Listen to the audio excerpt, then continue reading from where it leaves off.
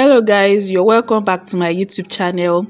So today we are going to be making an under corset belt, and for this tutorial we are going to need our bias tape, we are going to need the fabric we are using, this is the boning we will be using, and our lining. So if this is something that you are interested in learning, kindly endeavor to stay tuned to the end of this video.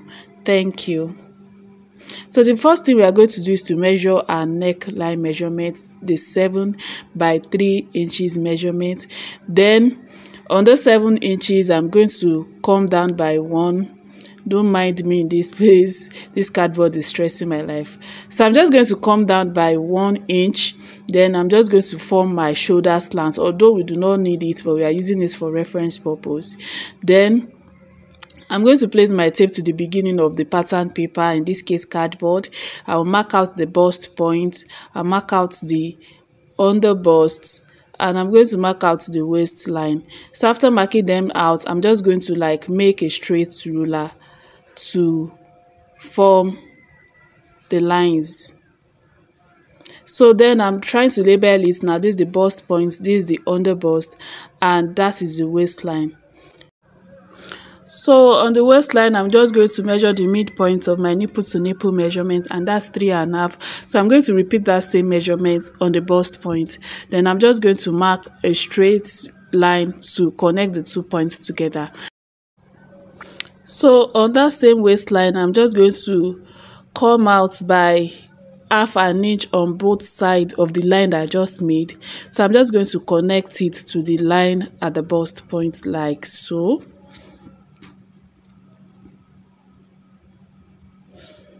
So after connecting it like that, the next thing I'm going to do is to measure the difference between the bust point and the underbust, and the difference is 3 inches.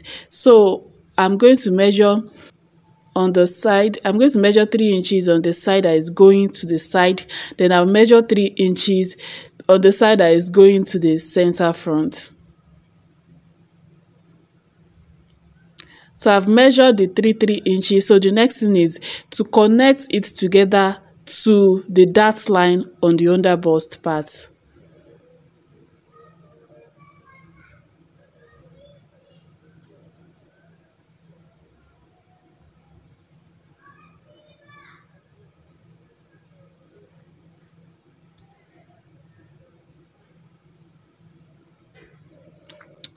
So I've connected it together on both sides.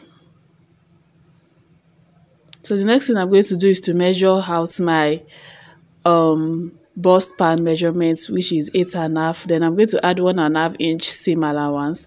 Then on the waist measurements, I'm going to measure the waist pan measurements, which is 6.5.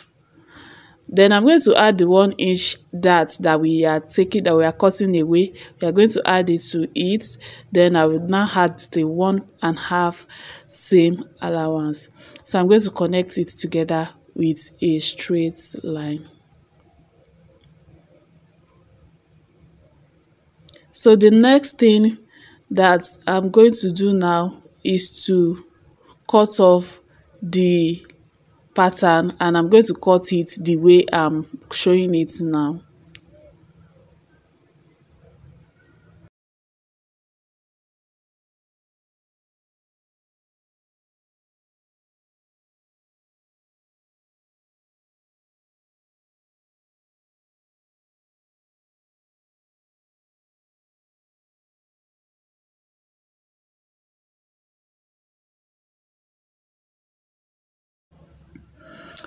So this is the front panel, and this is how it's going to look like. So the next thing we are going to do now is to go and cut our back panel. So for the back panel, I've already marked out 1 inch for the zipper allowance.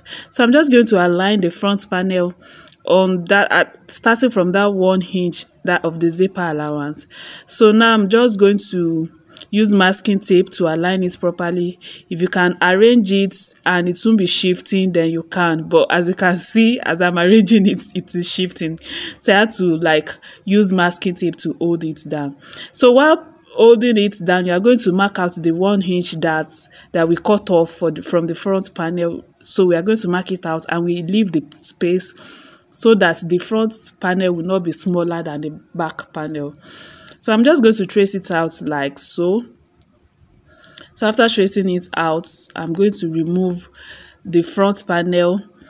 Then from the side to the zipper allowance, I'm just going to make a little slant line, which is going to serve as like the neckline. So I'm making a little slant there. So then I'm just going to take the midpoint of that 1 inch that I left for the dart. That midpoint, I'm going to make a straight line on the midpoint and make it straight to meet the neckline. Then I'm just going to form my dart again on that part. So after forming my darts, I think I'm practically done. So the next thing is to cut it out.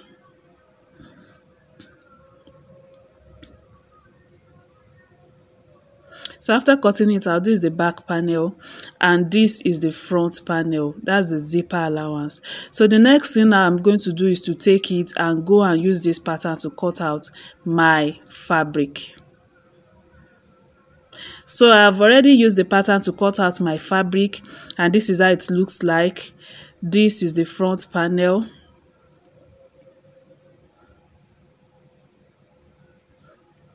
And this is the back panel, and as you can see, I added like half an inch allowance to the cup part and to the side parts where I'm going to join together the center front together with the side part. Then I added 1 inch allowance to the down part because it is a top that we are making. So then I've gone ahead to cut out the lining as well. Then I added interface to the lining, but you can't see the interface because it is a black interface that I used. So I'm just going to set the lining aside for now, and I'm going to start working on the front panel.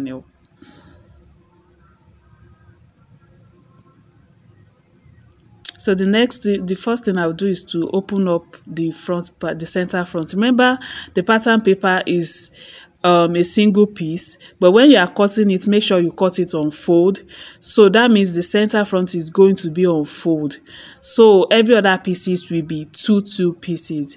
So I'm just going to place the side piece on the center front like this, and I'm just going to take it to my machine and sew it.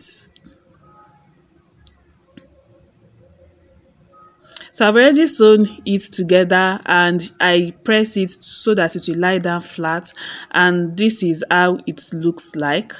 So the next thing I'm going to do is to pick my back panel and place the side seam facing each other and join it together with the 1.5 inch seam allowance that we left when we were cutting the pattern. So I'm just going to do so now. So I've joined it together at the side. So after joining it together with the 1.5 inch, I'm just going to cut off the excess fabric from the side. So I've cut the excess fabric from the side. So this is how it looks like on the front panel, and that is how it looks on the back. So the next thing I'm going to do is to work on the linings. So everything I did on the fabric, I'm going to repeat them on the lining as well. So I've gone ahead to sew the lining together the same way I did the fabric. So right now I'm just going to place the right side of the lining to face the right side of the fabric. Then I'm just going to pin it together all round at the top part. So when I pin it together, I'll take it to my sewing machine to sew round.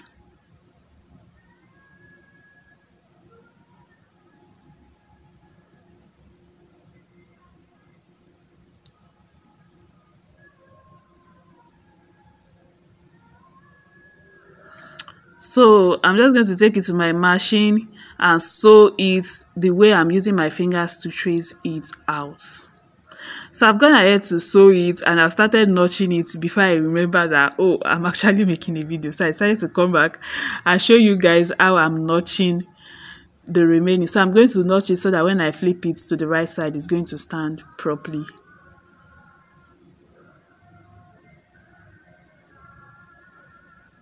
So I've already flipped it to the right side and I've given it a good press, so you can see that it's lying properly.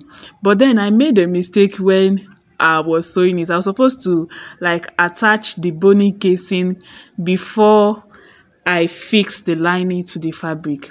So now it's time to attach the boning casing. So I'm just going to attach the boning casing to the midpoint of the center front, the dart at the front, the joining at the side, then the dart at the back.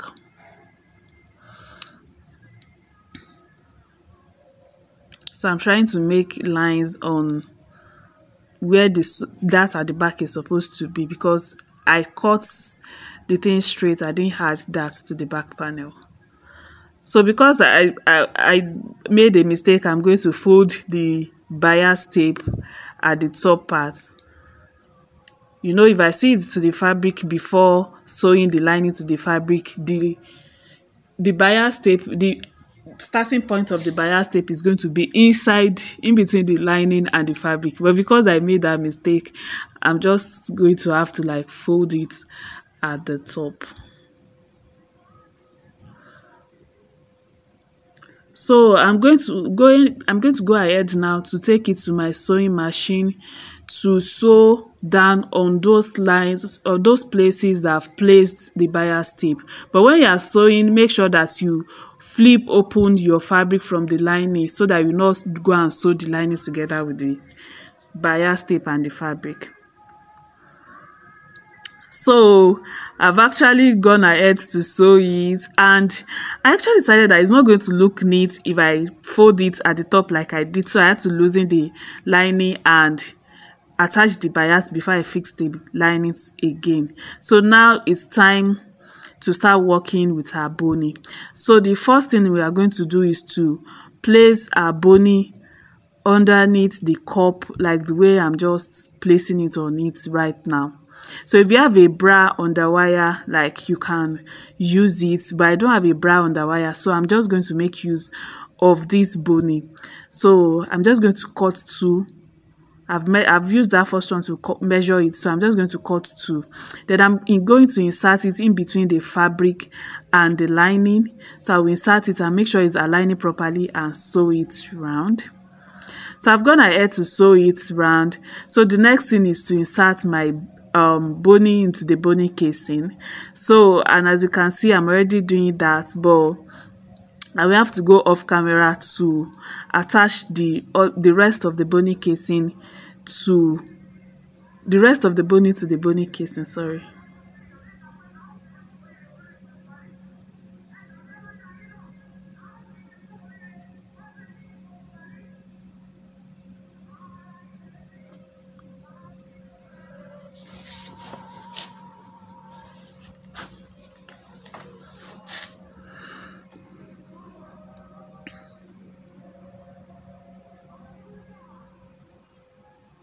So I've gone ahead to attach the boning to the boning casing. Why am I making this mistake? And this is the final look. So the next thing we are going to do is to join the down parts together.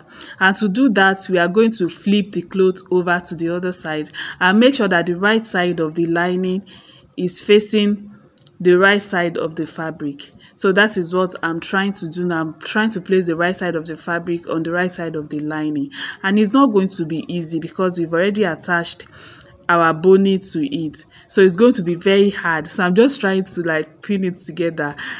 Don't mind me, it might look very easy as I'm doing it, but it's very hard, trust me. So make sure that you push in all the fabric inside very well so that you are not going to sew on it, and when you are turning it around, it's going to be somehow. So I'm just going to sew it like so. So I've already sewn it and I'm trying to like turn it to the right side, and it is actually a struggle. So I'm going to go off camera now to go and continue my struggle with it as I'm trying to turn it to the right side. So I've turned it to the right side, and this is how it looks. As you can see, it's looking so neat and beautiful already. So the next thing I'm going to do now is to attach zipper to it. So I'm just going to fold in the zipper allowance and use my iron to press it down so that it will be visible. Then I will attach the zipper to it. then I'll come back and show you guys how it looks.